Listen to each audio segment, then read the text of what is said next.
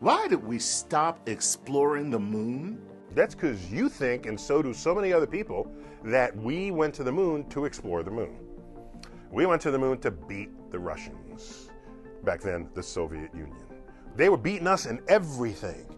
And we might remember ourselves in America as pioneers of the space race, but practically every decision we made was in response to something Russia either did or said they were going to do.